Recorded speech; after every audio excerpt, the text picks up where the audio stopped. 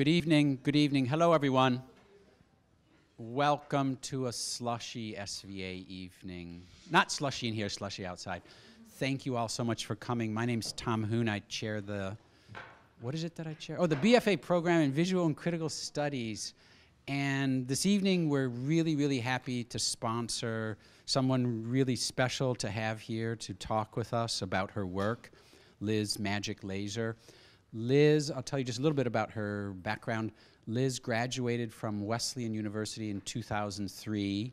In 2008, she completed the MFA program at Columbia. And then the following year, she did the Whitney Independent Study Program.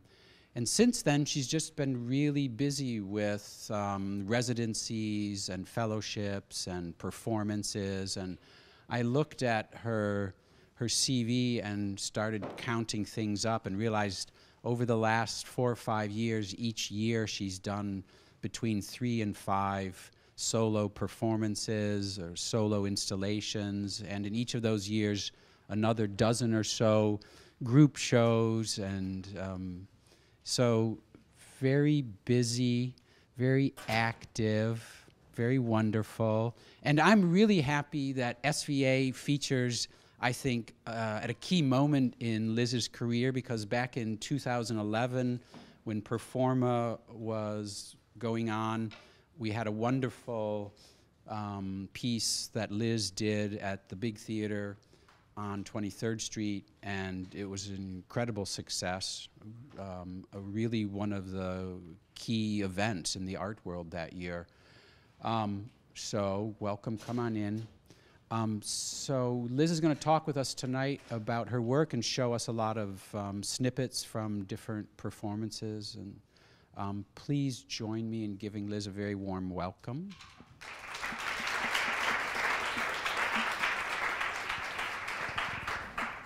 Thank you for having me, and thank you, Tom, for the beautiful introduction. What Tom failed to mention was he was my teacher, and he really mentored me at age 19 and 20, and it was in his class that I was first introduced to Freudian theory and Greenberg. So it's a pleasure to be here in this lecture series. So I'm going to just jump right into it. And this is from my very first scripted video piece. My background's actually in still photography. And so this first scripted video was a one-sided conversation with an ATM machine, where it was sort of a fraught relationship where it wouldn't give me what I wanted, and I sort of broke up with it. But it also made me quickly realize, because it was maybe 5 minutes long, that I am not a performer. I have not trained as a performer until quite recently. I've started to dabble in a few acting exercises. But so luckily, I had, this is actually the first performance that I was in at a few weeks old. My mother is a choreographer, so I grew up in her rehearsal studio. And so where I was going with that is that luckily I had been in a community where I knew quite a few performers for most of my life. And as a photographer, from teenage years to present day, I was doing the production photographs for my mother's company. So this postcard or posters, press images, and then some of her dancers started to do their own work as choreographers. So this is Azure Barton, and my mother's name is Wendy Osserman. And so this Azure was in my mother's company, and I would do her press photographs, and the dancers, we would sort of trade and help each other out. They would be in my sort of directorial photographs, tableaus. And so around the time I tried that first scripted piece and realized I was a terrible actor, I was lucky, I think a week later, I was in grad school at the time at Columbia, And a week later, a theater directing student named James Dacre asked me to collaborate on a production of his where I did photographs and video for the set of a play called The Error of Their Ways at Here Art Center. And so anyhow, I was not so familiar with working with the theater or working with actors, and I ended up in the tech booth operating dowsers for 3 different projectors, and was a little overwhelmed with it, but really loved working with the actors and continued to work with them afterwards. So after that first intervention in the ATM vestibule space, I kind of kept thinking about wanting to do something else there. I had this basic kind of recognition of it as sort of the equivalent of going to the bathroom for money, for our finances, and that it was almost like this daily bodily function where you don't, just the way you probably don't remember the last time you were in used the gang bathroom stall yesterday. You don't really remember the last time you took money out in most cases. And I started to think about, how there's elevator music playing there, and that you don't you're not usually inspired to engage with anyone else there. It's a very individuating kind of space. So I went back there and just had this very simple idea. It wasn't even an artwork exactly. I deposited a slice of prosciutto into my ATM machine into my account, and it disabled the machine, and it really felt more like a stunt. But I kept the photo up on my studio wall, I think, for a year, and kept thinking about wanting to go back into that space. As well, every time I thought, because I disabled the machine and a few other bank clients had, gotten huffy and walked out, that there might be some kind of repercussion for it, because certainly it must have been caught on the surveillance system. And I had also, entered my PIN number and whatnot. So basically, every time I got a Chase envelope in the mail, I kept thinking, oh, is this going to be some kind of notice or fine? And it never was. It was always just my statement. And so after it was just kind of vague in the back of my head. And so after maybe 6 months, it was clear there was never going to be a fine. And I started to think about basically the kind of strange interaction of cameras that had happened during these first 2 little ventures into the ATM space. That for me, the surveillance camera represented a threat of repercussions, and also that my subjective, snapshot camera or small, I guess it wasn't, I did bring an HD larger camera, probably an EX1 in there, that bringing a camera in there of my own was perceived as a threat by the other bank clients, and as well potentially to the bank itself. And so I wanted to do a full-on play in that space. And at first I thought, okay, I'm going to cast it, and I'm going to work with, it's going to happen on Sundays, and there's a bank on every corner in this city. So, so if we get kicked out of one, we can just move to the next, and the crowd can follow. And at a certain point I realized, I had very little experience working with actors, and this was going to be very difficult to pull off on my own. And I started to think, how can I do this, carry this off? And it suddenly hit me that I could execute it exactly the same way I did the first video, with each person individually. So I basically cast 9 actors, and it was an early Brecht play called Man Equals Man.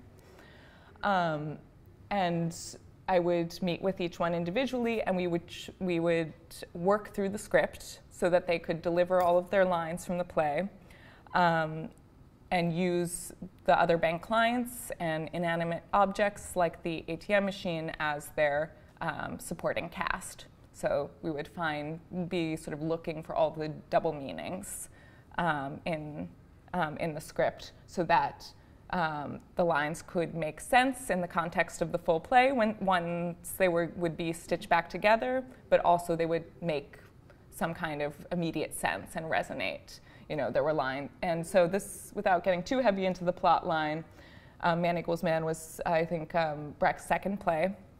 And it was heavily based on Kipling, you know, the Jungle Book style thing. And it's a kind of allegory of brainwashing, where this machine gun section of 4 British soldiers are sort of wreaking havoc along the countryside in colonial India. And they break into a temple and are totally trashed. And one soldier gets injured, they steal gold, and they end up ditching the injured soldier, their comrade. Because they're like, you're going to be a walking wanted notice. You're going to give us away, and we'll all get in trouble, maybe even executed for this.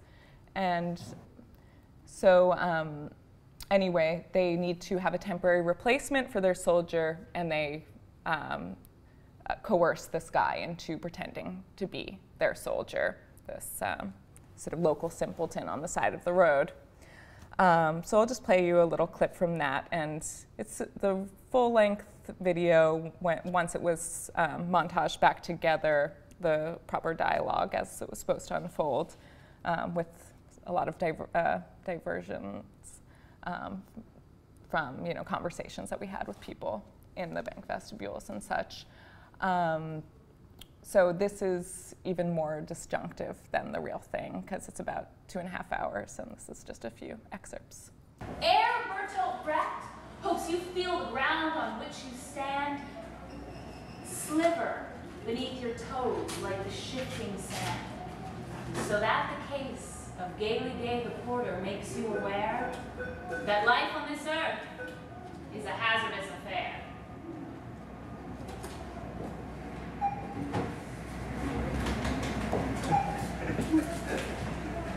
Get an applause for that.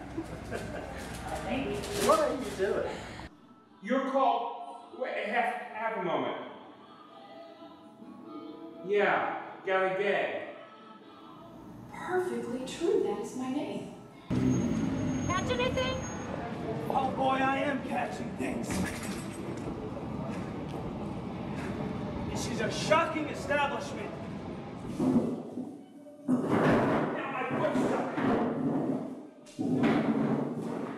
I can't move my foot now. This temple doesn't fight fair. Be careful. This poster has been up around town saying that a military crime has been perpetrated in our town, and none of the parties have yet been identified. I had just put the water on around this time yesterday, but you never brought the fish. What's this about a fish? You're talking as if you've lost your wits and in front of all these gentlemen, too. Before the sun has set 7 times, this man must become another man. Can it really be done, Uriah, changing one man into another? Yes, one man is like the other man, equals man. Oh, moon of Alabama, you must go under soon. Your dear old good old mama would like a brand new moon. So yeah, you caught that scene where his wife comes looking for him, and he pretends he doesn't know her, even though he never came home to make the fish. So as I was editing it, I was able to go to the Brecht Archive in Berlin and do some research on early productions of the play, and it was the only place you could see this 1933 production of a video of it, a film of it. And I was totally shocked to sit down and watch it, and it was still images. It was 1 frame per second. It wasn't a film exactly. It was a film, but it was a film, a stop motion film. And so it took actually even the director of the archive didn't know why. And it wasn't until an art historian friend of mine, Tom Williams, sent me this essay that explained how both Bertolt Brecht, I should have explained, is a German avant-garde playwright and theorist and director, working in the 1920s and onward. So he and Benjamin and a lot of that kind of Frankfurt School and avant-garde theater practitioners of their day became very preoccupied with scientific management and these kind of films, a la Muybridge, you know, the horse galloping, that were used to innovate the assembly line. And that's why this play had been documented that way. Anyway, it's something that really stuck with me, and I ended up using it. You'll see that method a little bit later in a subsequent project. So this was the artificial elephant prop that was a key plot device in the play, and then this was my artificial elephant, which became this elephant costume for a kind of play within the play that was performed at the exhibition opening. Moving on to the commission I did for Performa here at the SVA Theater in 2011. It was called I Feel Your Pain.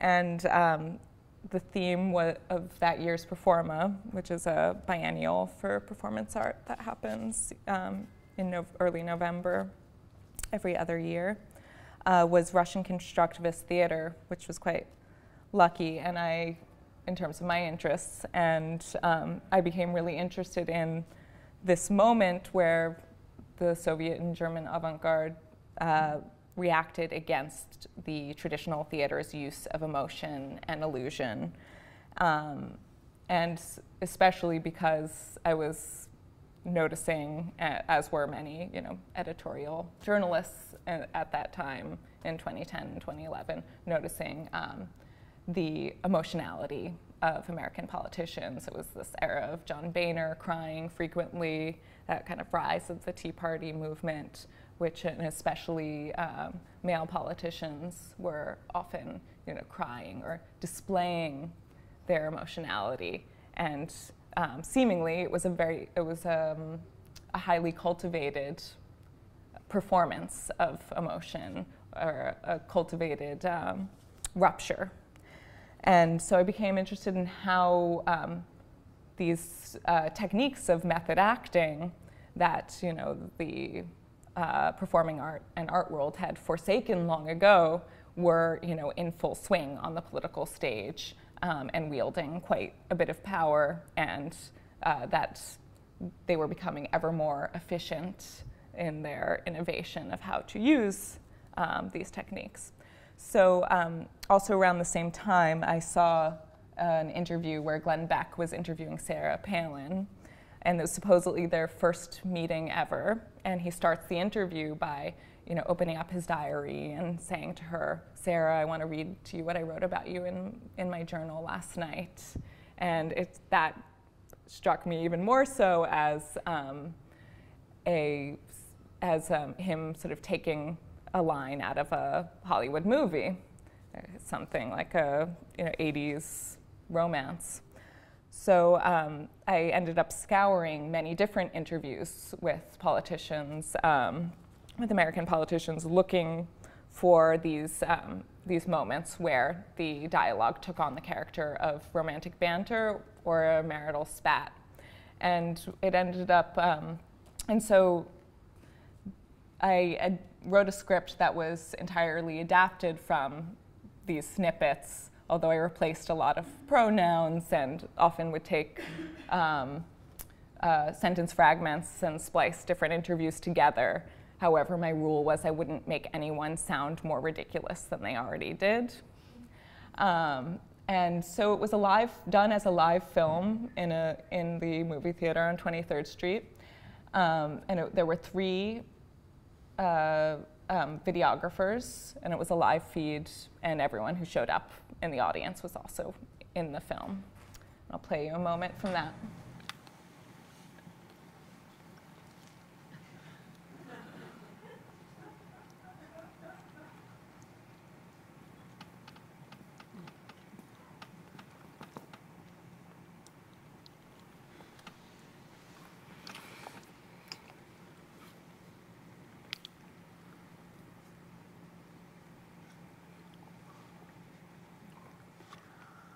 Hey, can I read you what I wrote in my journal last night?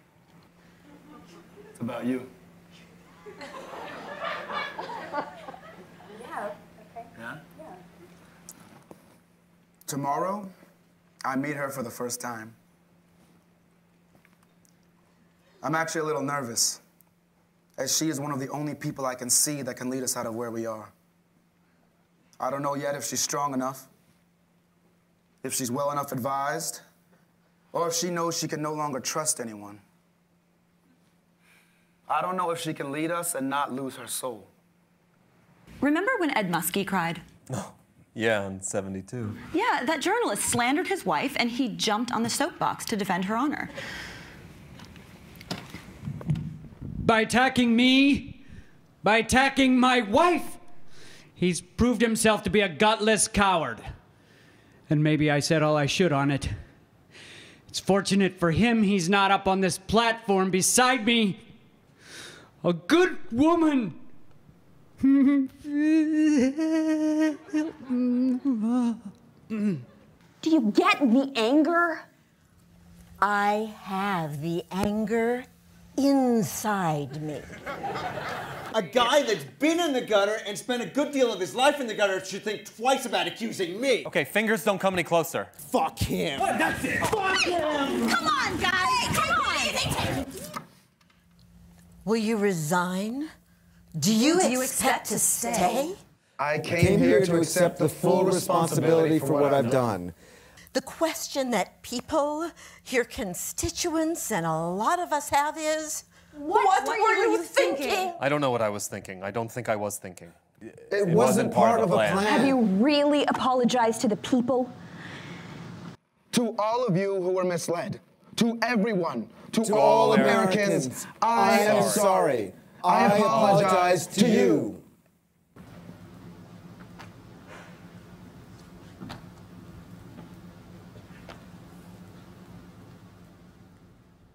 And so all of the source material was cited both in intertitles on screen and as well as in a playbill program. So that's also something I should mention, that I'm usually, tend towards the TMI in terms of making sure it's clear what material is being adapted and precisely where it's being sourced from. So also, some research material that came into the writing of the script was looking into this form called the living newspaper that's manifested as a number of different incarnations over the years, but first and foremost as a form of Soviet street theater and quite a massive collaboration between journalists and theater practitioners, actors, theater schools, involving thousands of people in the early 1920s. So this is an image from one of the street performances, although there were also stage performances. And an American theater director, producer, came there on a Fulbright and saw some of this work and basically imported that idea of a living newspaper 10 years later for a Depression-era WPA theater program that was also called The Living Newspaper. And that was a stage form and it was more of a performed essay. This was one by Joseph Lucy, who, in this case, Injunction Granted, was about the history of labor rights in this country. And there were a few fixtures to that form, like having a clown. In this case, it was more of a tramp clown. And I had a more, present-day quintessential red-nosed clown. And there was also a voice of the living newspaper, a live voiceover. So I pulled some of those elements into the writing of my script. That was something that really made it congeal. So after doing this first fairly large-scale endeavor, or two, in the months afterwards, I needed to find a way to work in a more gradual, small-scale pace. And I was also, in retrospect, have often realized that I'll sort of bounce to what I left out or excluded from the last project. So in this case, I'd been so focused on rhetoric, and I then kind of bounced to body language afterwards. And it was something that came up because of Obama's 2012 State of the Union address in I suppose, February of that year, I believe. Or maybe it was January, right? So he was so virtuosic in his gestures, and it already felt like this mashup of many different references. And I started to look back at previous American presidents and look at their use of gesture. And I was quite surprised to find, I wanted to look at this streamlining again of the techniques from the performing arts that were being used by politicians and business leaders. And so I thought naturally it would be Reagan who I could compare Obama to and show this arc of the development and the maximizing the efficiency of the politician's empathic display. But Reagan didn't move his hands at all during either his inaugural address or any of his State of the Union speeches. And it was actually H.W. Bush Sr., who in 1990 first started bringing gesticulating back into play for these more official speeches, at least. Debates are a little bit of a different story. That has some gesturing, but the more official speeches, it was like hands on the script, you could take a sip of water, and as time has gone on, those kind of little, human things are vanquished from the politician's display. So anyway, I worked with two Cunningham dancers, and Alan Good on the left was doing a selection of gestures I culled from Bush's 1990 State of the Union, and then Corey Kresge, also a brilliant dancer, was doing a selection of gestures from Obama's 2012 one. This is some other research material that has been quite important to my work. The French theorist named François Delsarte, who was an acting teacher and theorist of the mid-19th century. And he codified quite explicit meanings for various hand and arm gestures as well as facial expressions. So that was something I looked at a lot. And I also thought back to this stop motion film as a language that is used to maximize the efficiency of every gesture. That you don't if you don't recoil the hammer quite as far, you can get 20 more hammers done per minute, right? So I was looking at that use of the stop motion film for streamlining gesture. And in the end, that became a way to actually rearrange the tools necessary for a political speech.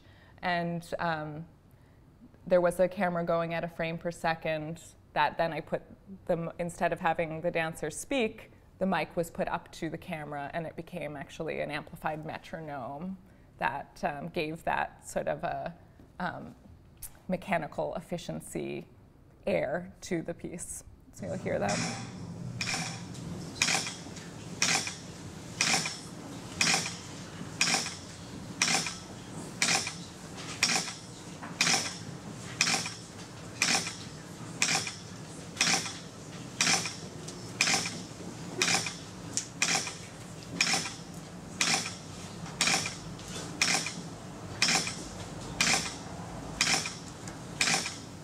And so initially they were on pedestals in a gallery setting, and then I also did it in the geodesic dome. We staged it at PS1 in their geodesic dome, which was a great setting for it as well, because it felt more like a political rally scenario.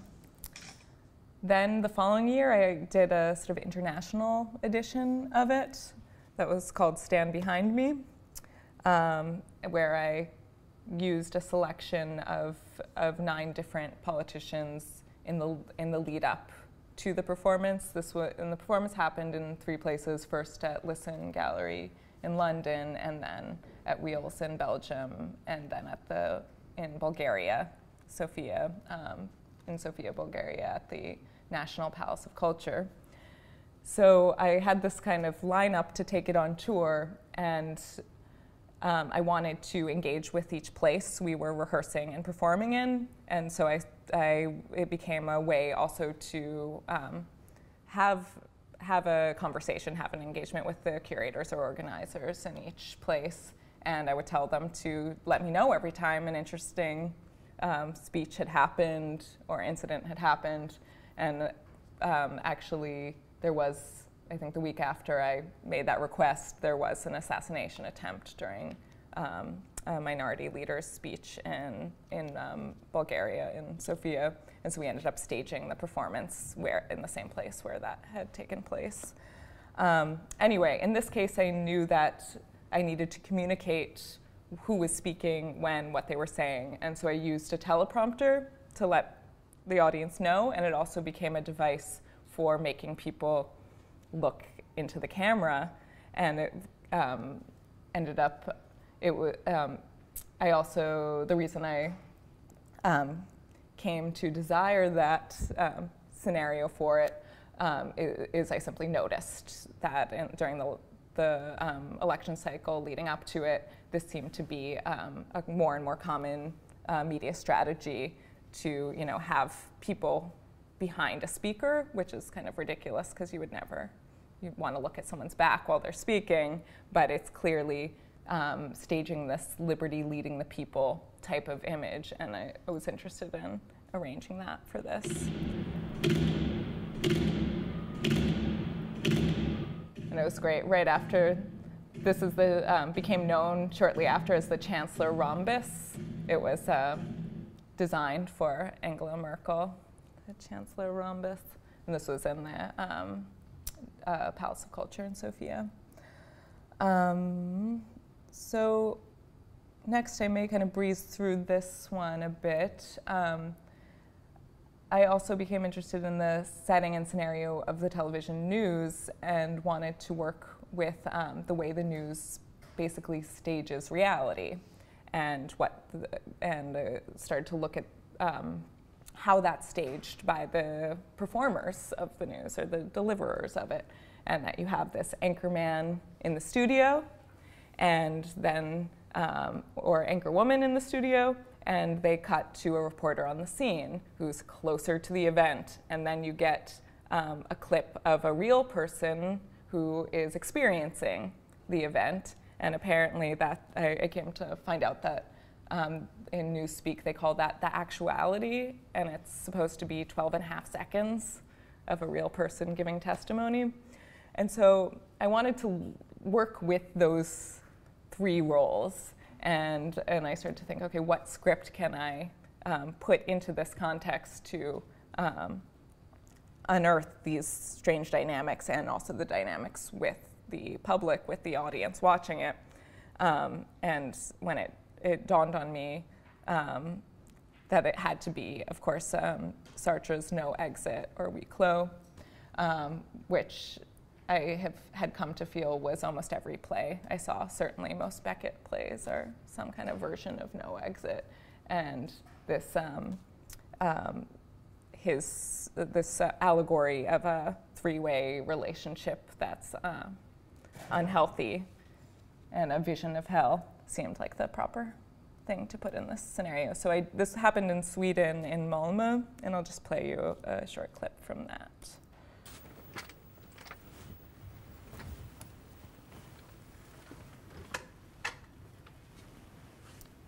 So it was rehearsed with the actors in the same space, and then they had to deal with being in separate spaces and with communication breakdowns and a 3-second delay for the satellite system. A bit like extreme sports for actors. So here we are. Yes. And this is what it looks like.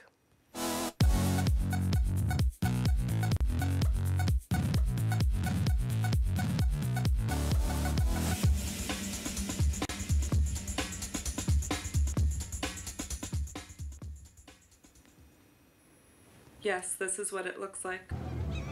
And we're rolling. We'll be going live in 5. Is there any information you require? Okay. That's the way it works here. Okay, I see. Thank you. Torture by separation. Must you be in there all the time, or can you take a stroll outside now and then? We're stuck here. Oh, that's too bad. Please, Garzane, What do you want of me? you can help me. If you want help, apply to her. That's right. That's right. Trust away. She wants a man. That far you can trust her. This camera. Yes, now's the moment. I look at this thing and I understand that I'm in hell. You remember all we're told about the torture chambers, the fire and brimstone. Old wives' tales.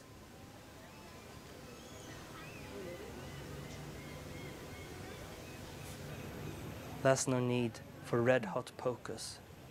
Hell is other people. So also another channel in the video became myself and the whole tech crew, who were as well stuck in this situation until the actors were able to finish performing the play. And it was then presented at the Kunsthall in Malmö in Sweden as a 5-channel video. So it was the 3 characters, the control room, and the teleprompter. I also then came back to New York after doing that and had some ideas about doing more process-oriented performances and videos that would more immediately respond to the news of that day or that week. And so I had been invited to do a residency on the street, in a storefront on the street in Chinatown at a place called Forever and Today. And I sort of set up my news bureau of reception, was how I was thinking of it. And the day I moved in, I got an email from CNN asking me to do a video for their online gallery in the lead up to the election that year. So I think in the interest of time, you can find it online quite easily. But it was called Push Poll, and it was basically looking at the manipulative nature of so-called man-on-the-street interviews and on the influence that polls have in determining public opinion in elections.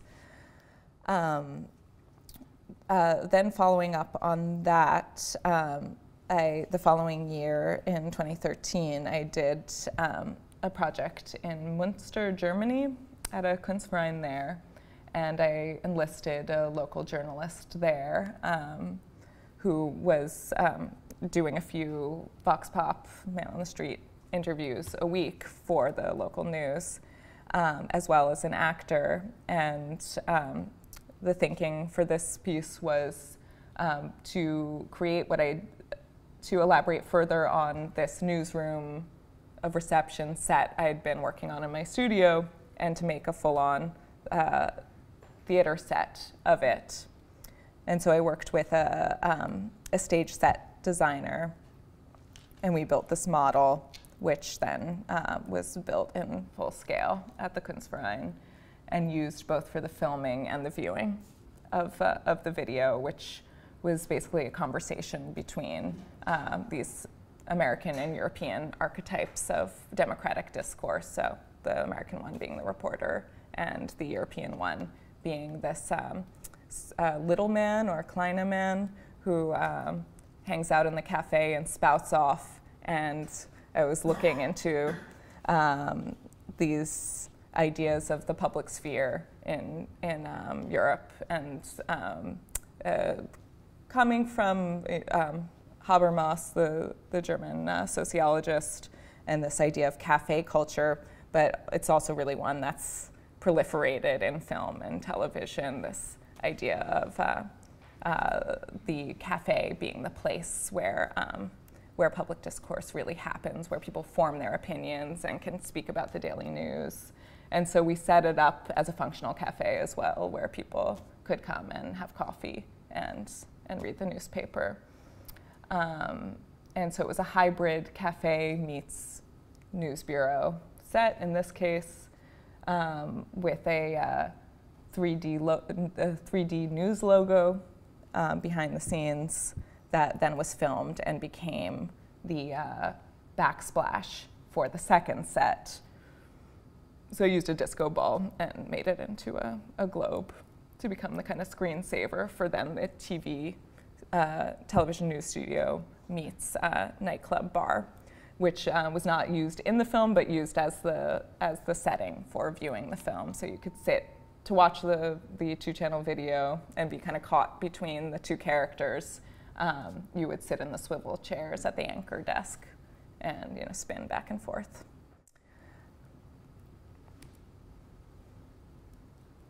Maybe I'll just do the very start of it. First, Zuerst schnell, fast, genau. accurate. Ich glaube, der will ins Fernsehen.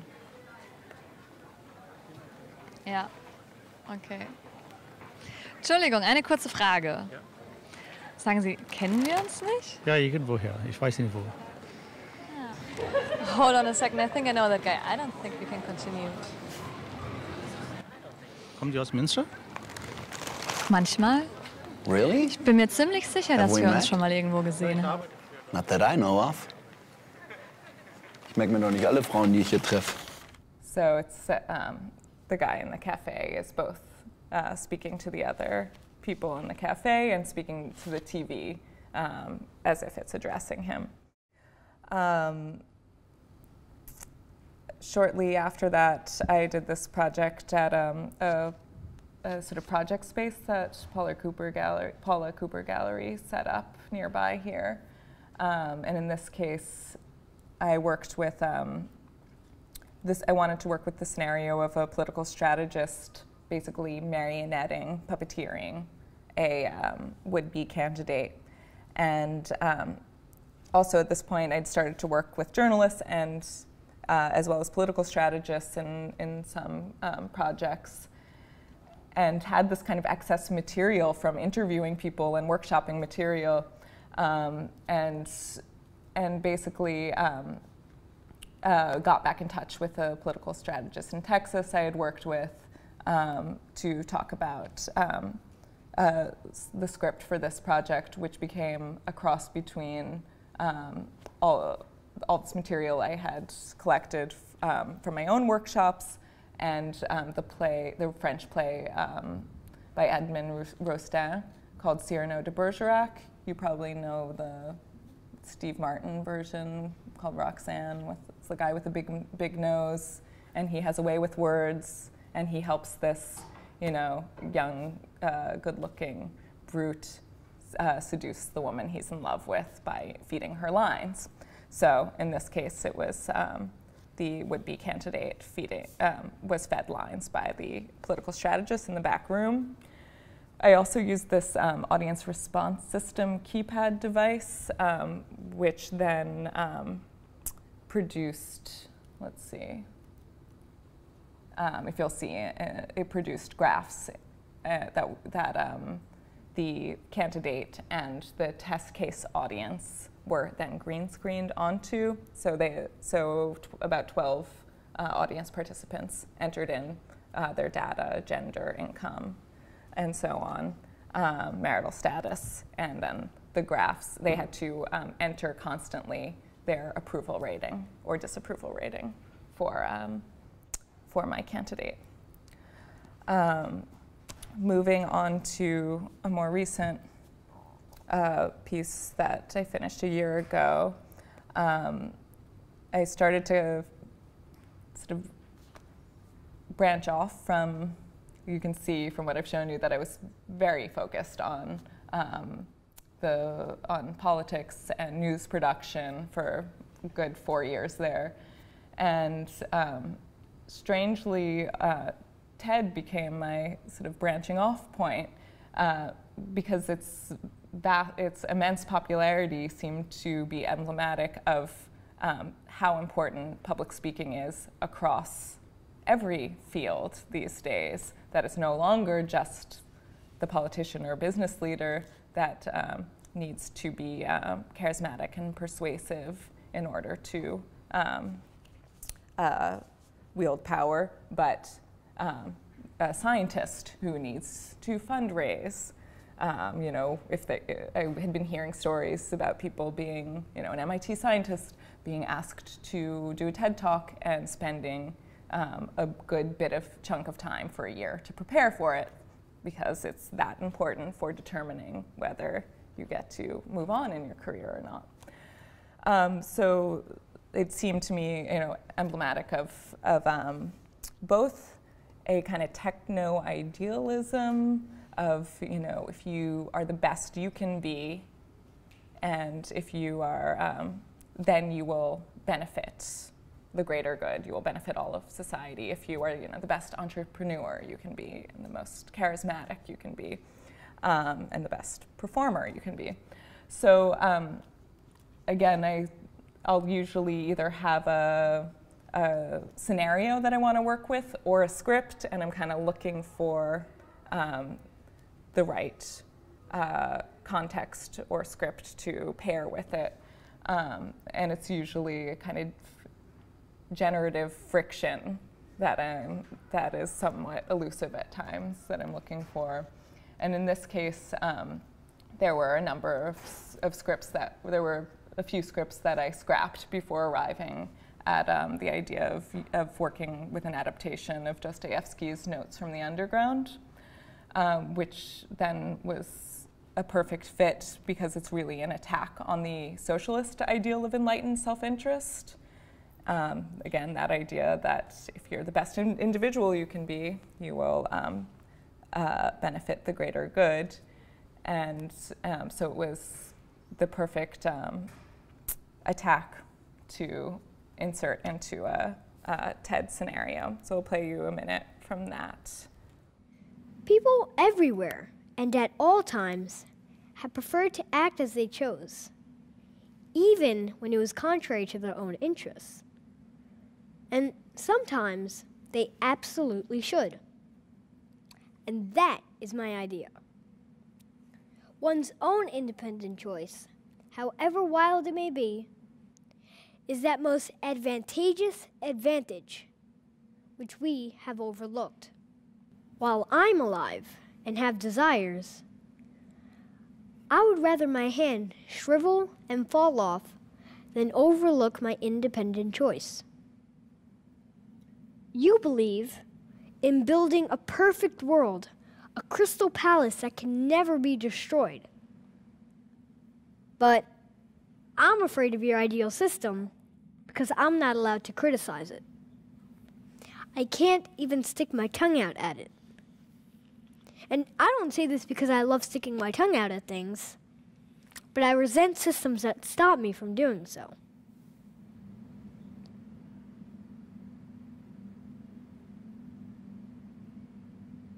Go ahead, stick your tongue out at me. Come on, I'll do it back.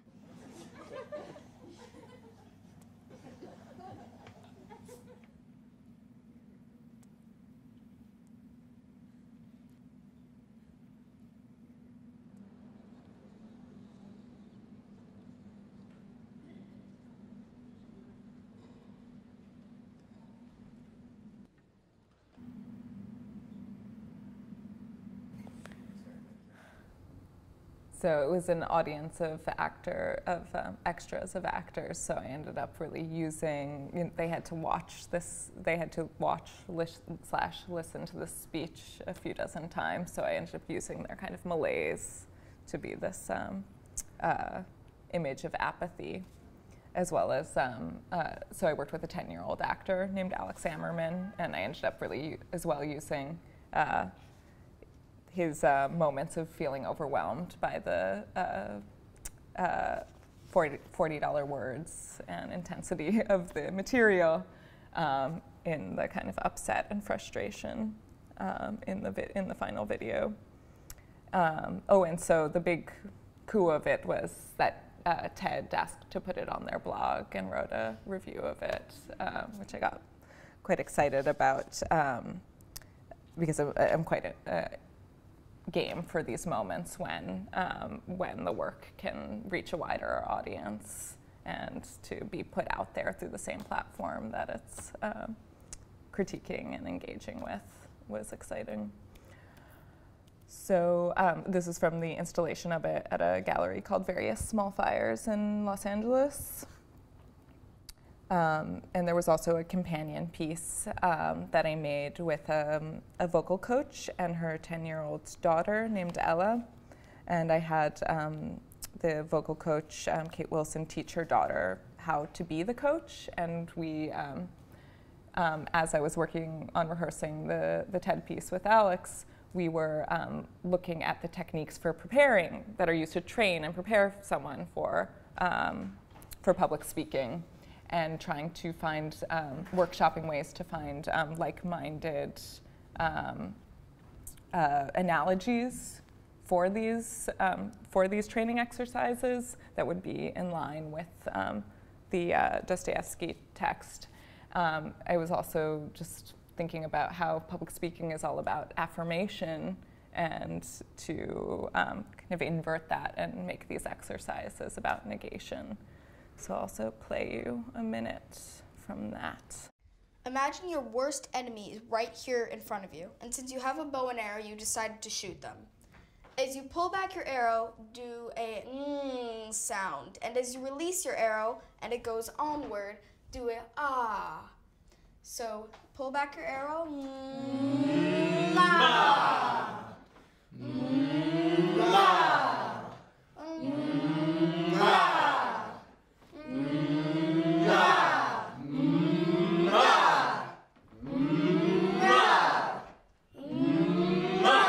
Now drop it.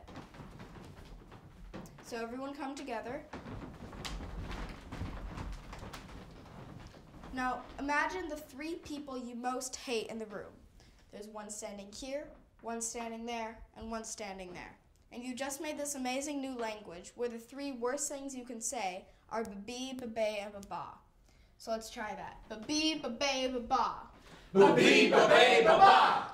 Pa-pee, pa-pay, pa-pa. Pa-pee, pa-pay, pa-pa. Ta-tee, ta-tay, ta-ta. Ta-tee, ta-tay, ta-ta. Da-dee, da-day, da-da. Da-dee, da-day, da-da. Ka-kee, ka-kay, ka-ka. Ka-kee, ka-kay, ka-ka. Ga-gee, ga-gay, ga-ga. Ga-gee, ga-gay, ga-ga.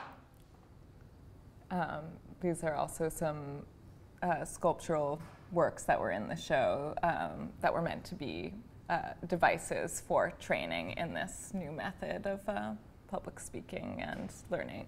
This was also based on the work of Francois Delsarte. So he had this diagram to illustrate the meaning of arm gestures. And again, the code is all about affirmative gestures, and I replaced them with, instead of glorification, it was self-promotion. And terms that were like acute consciousness that were coming from the Dostoevsky text, as well as ideas that were coming from the TED scenario. And I'll just finish with the most recent video I made that was working off of this last training exercise video. As a departure point, I wanted to continue working with this performance training and coaching, and I wasn't sure how.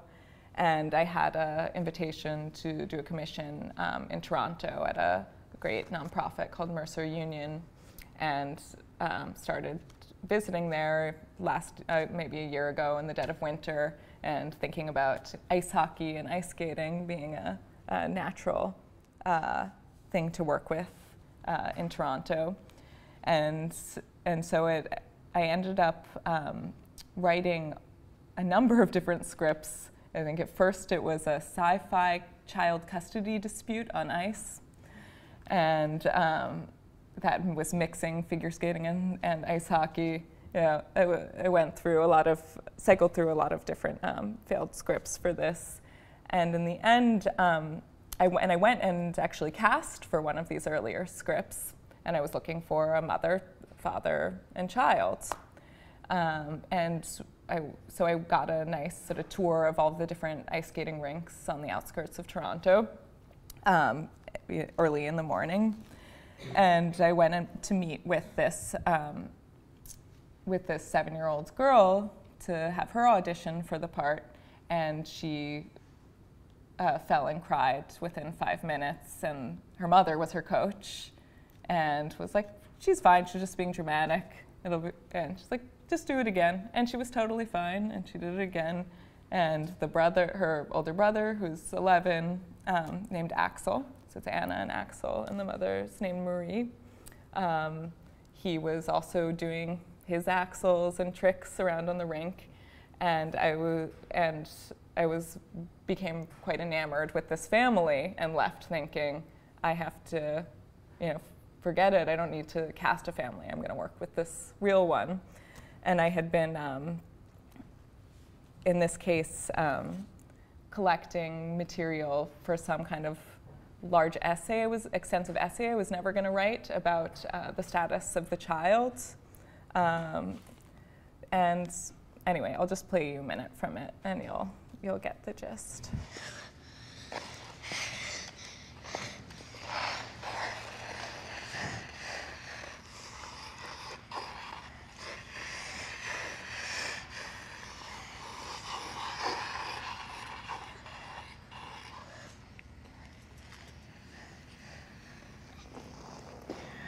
I think I'll permit you to forget your dreams for a little while. In reality, you place too much importance on them.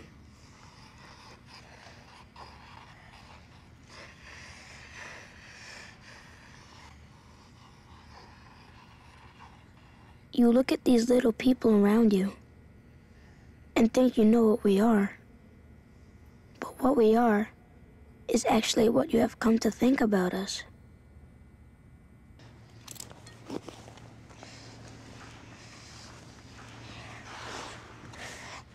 Let's move on. Double right away. Line your arms up, please. Okay. Come on. Down in your knee. And up.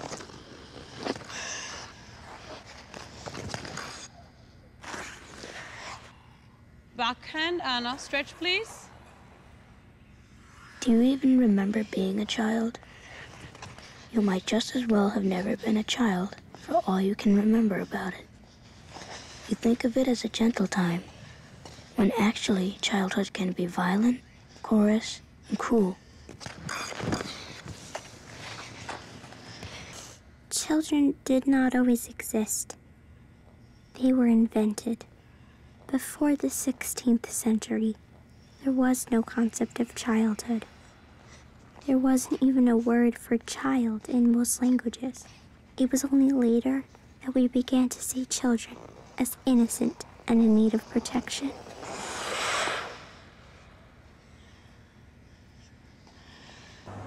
This world is not a good place for children. Everyone discriminates against us. We're invisible, ignored, impudent.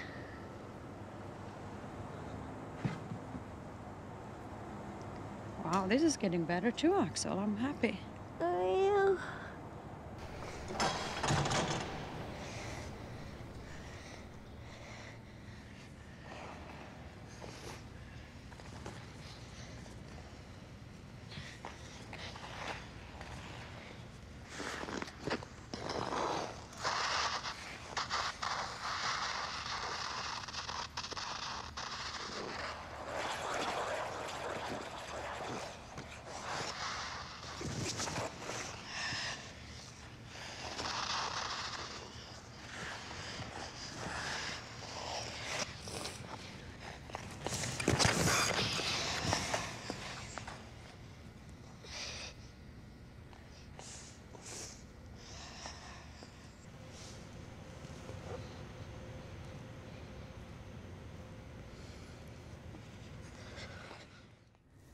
So, yeah, I think that's all for tonight. But if you have any questions, let me know.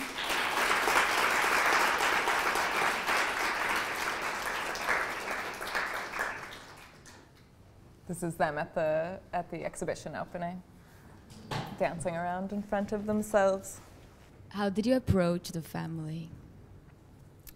Well, so basically the mother, Marie, is the resident coach at this rink, and I had written up a casting call that I asked this nonprofit to send out to skating schools and skating clubs. And since this woman, Marie's the coach, and I was looking for a child figure skater, she got in touch and said that they wanted to do an audition for it.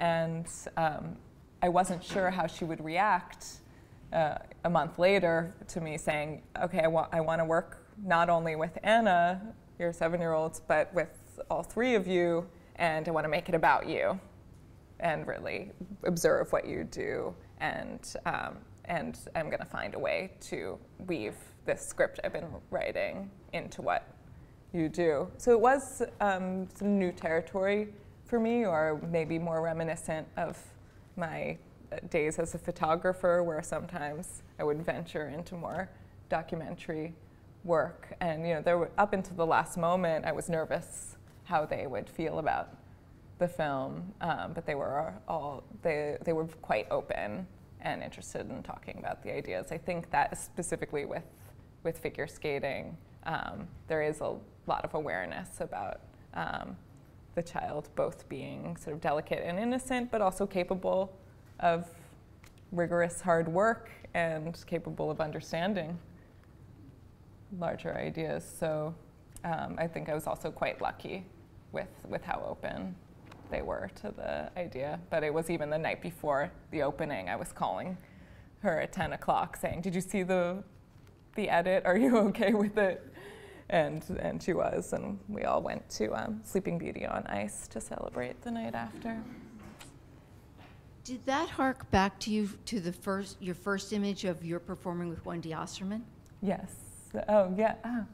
I did not think of that till now, but I have noticed, I'm aware of the mother-child motif, but in terms of this slideshow, I hadn't purposely made it so cyclical. But. And one other question, did you think that maybe the reason that Reagan didn't act as much as the others is because he's a film actor and not a stage actor?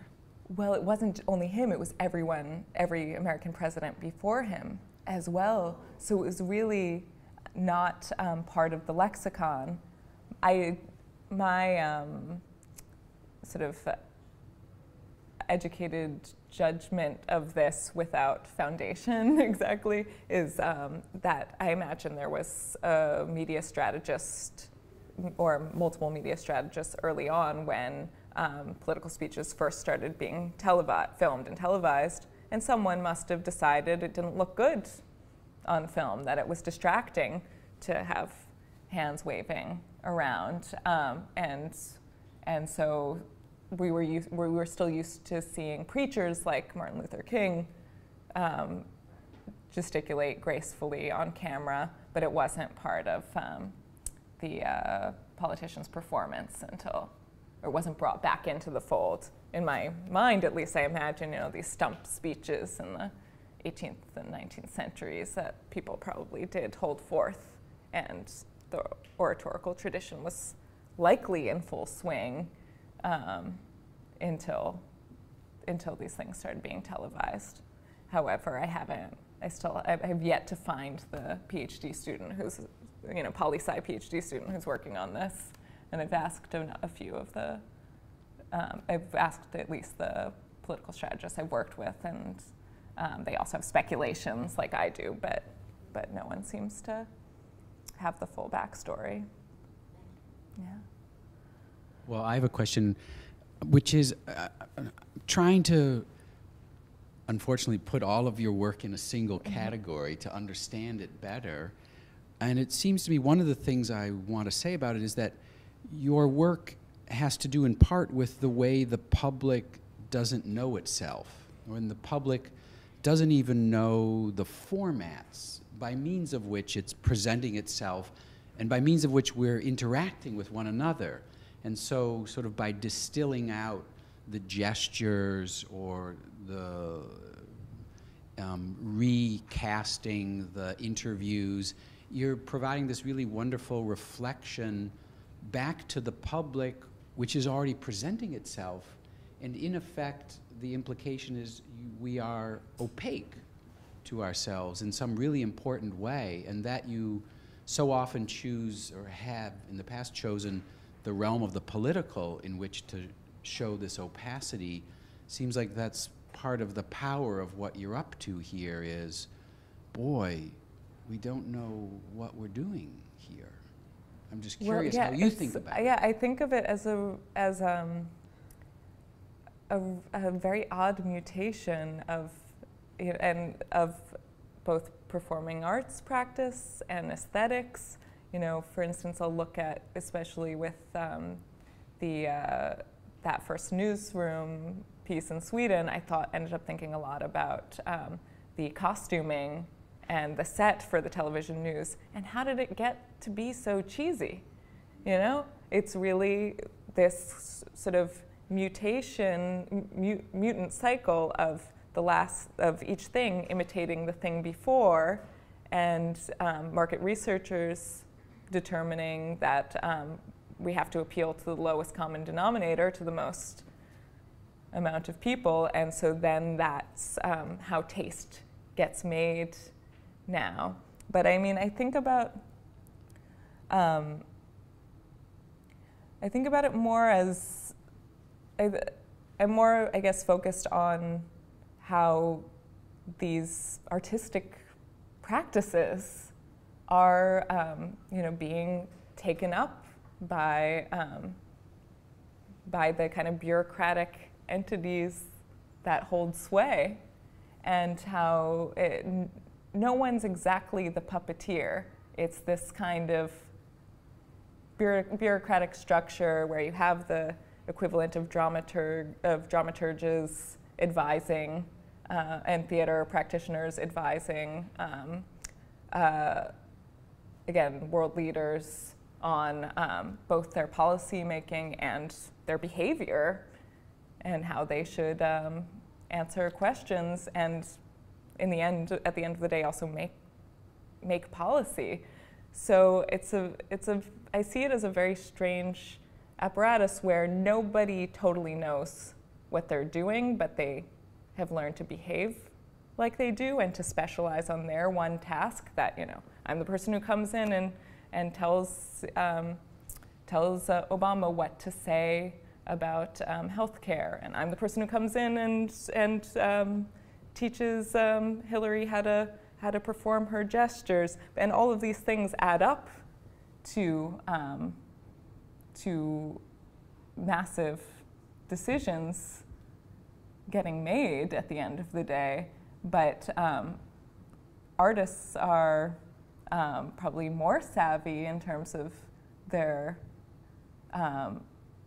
ability to dissect and design that kind of behavior or costuming, and I think we're just at a very strange place. That's why for me it got a little hairy there. Yeah, but the TED piece is the most disquieting one, because there it's not sort of politicians presenting. That's more like, this is one of the most popular formats now for showing the best and the brightest of not just individuals, but of human thinking. And that it's such, and other people have pointed this out too, it's such a narrow format. If you've watched many or a few TED Talks, you see it. It's very, in a way, scripted. People rehearse it in order to make it look very spontaneous and everything. And that this format has emerged and is now the mark of a certain kind of excellence and intelligence is strange. I mean, I bemoan it because I always thought the college professor was the model of intelligent performance, and now TED Talk is like, it's a funny moment in American intellectual life that the TED Talk has become this media phenomenon. Yeah, it's lecturing. It is essentially some kind of pedagogical presentation, seemingly.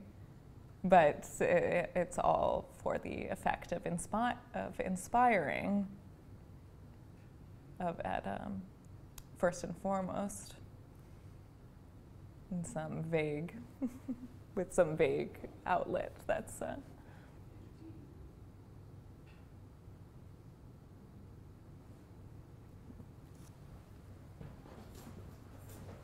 This is what professors are now.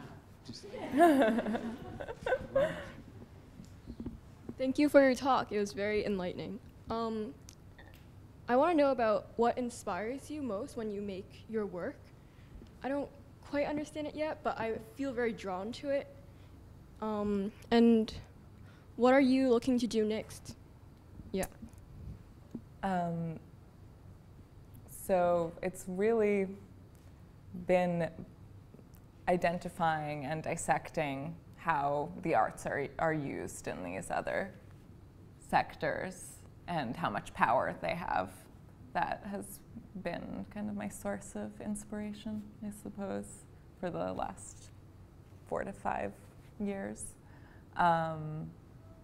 Next, I've been working on television show treatments, so that's sort of a side fantasy for me right now. First it was reality show treatments, and now it's moving towards sketch comedy, but it wouldn't really be a comedy. It would be drier than that. So, yeah. And I'd like to do something in the lead up to the election, so I'm working on sort of treatments for that right now. What TV station do you see yourself? What? What TV station do you see your shows in?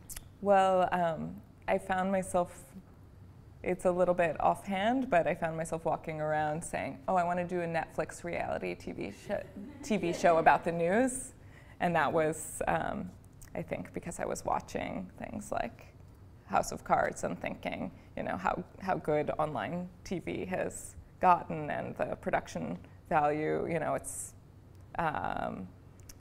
both, but content-wise and storyline-wise, it's becoming, in a lot of cases, more interesting than Hollywood film, Hollywood cinema. So I started to get intrigued, and then I also figured, you know, they haven't had a reality show of that that subverts or twists the form yet.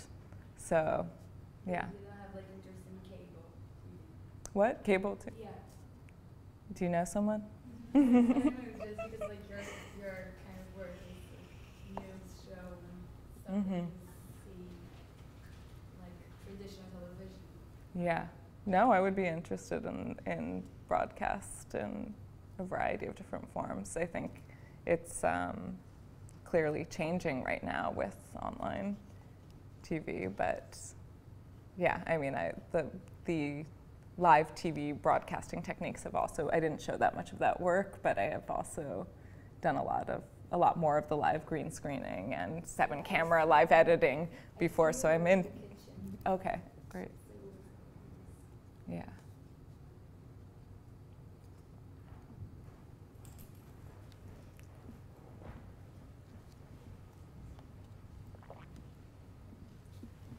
You'd mentioned that you're sort of like thinking about the upcoming election. I was wondering if you'd noticed like if any of the candidates thus far have used sort of like the gesturing you'd mentioned, namely like Trump, if he sort of like has any gesturing.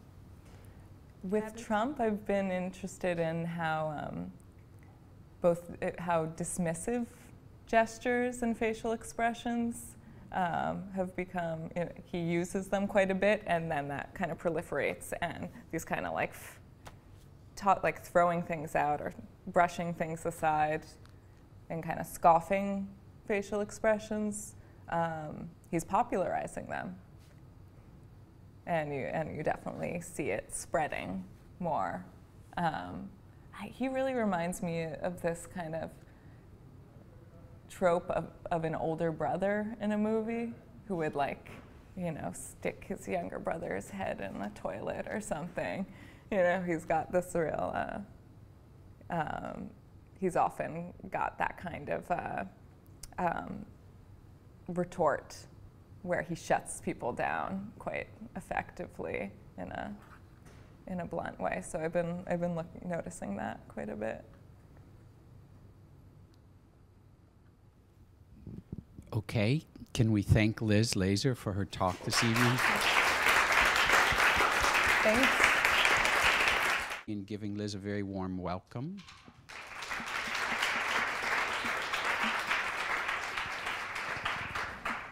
Thank you for having me, and thank you, Tom, for the beautiful introduction. What Tom failed to mention was he was my teacher, and he really mentored me at age 19 and 20, and it was in his class that I was first introduced to Freudian theory and Greenberg. So it's a pleasure to be here in this lecture series. So I'm going to just jump right into it. And this is from my very first scripted video piece. My background's actually in still photography. And so this first scripted video was a one-sided conversation with an ATM machine, where it was sort of a fraught relationship where it wouldn't give me what I wanted, and I sort of broke up with it. But it also made me quickly realize, because it was maybe 5 minutes long, that I am not a performer. I have not trained as a performer until quite recently. I've started to dabble in a few acting exercises.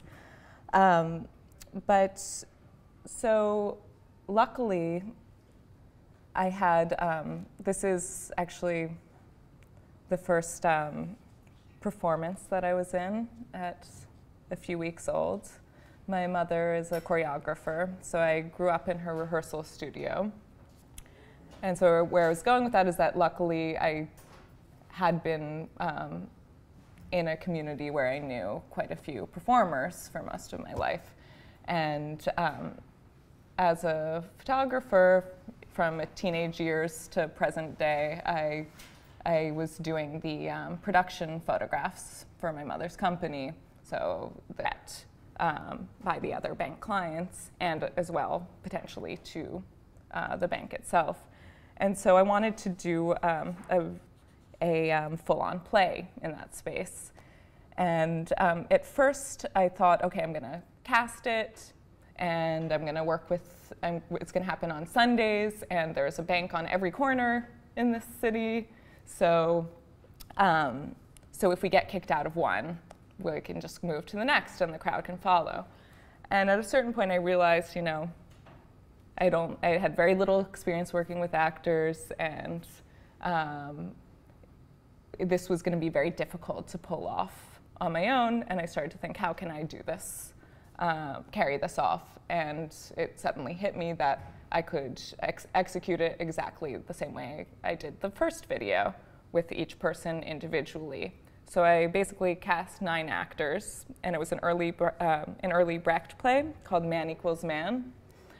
And I would meet with each one individually, and we would work through the script so that they could deliver all of their lines from the play, and use the other bank clients and inanimate objects like the ATM machine as their supporting cast. So we would be sort of looking for all the double meanings in the script, so that the lines could make sense in the context of the full play once they would be stitched back together, but also they would make some kind of immediate sense and resonate. There were lines. And so this, without getting too heavy into the plot line, Man Equals Man was, I think, Brecht's second play. And it was heavily based on Kipling, the Jungle Book style thing. And it's a kind of allegory of brainwashing, where this machine gun section of 4 British soldiers, postcard or posters, press images, and then some of her dancers started to do their own work as choreographers. So this is Azure Barton, and my mother's name is Wendy Alserman. And so this Azure was in my mother's company, and I would do her press photographs, and the dancers, we would sort of trade and help each other out. They would be in my sort of directorial photographs, tableaus. And so around the time I tried that first scripted piece and realized I was a terrible actor, I was lucky, I think a week later, I was in grad school at the time at Columbia, and a week later, a theater directing student named James Dacre asked me to collaborate on a production of his where I did photographs and video for the set of a play called The Error of Their Ways at Here Art Center. And so anyhow, I was not so familiar with working with the theater or working with actors, and I ended up in the tech booth operating dowsers for 3 different projectors, and was a little overwhelmed with it, but really loved working with the actors and continued to work with them afterwards. So after that first intervention in the ATM vestibule space, I kind of kept thinking about wanting to do something else there. I had this basic kind of recognition of it as sort of the equivalent of going to the bathroom for money, for our finances, and that it was almost like this daily bodily function where you don't, just the way you probably don't remember the last time you were in use the gang bathroom stall yesterday. You don't really remember the last time you took money out in most cases. And I started to think about,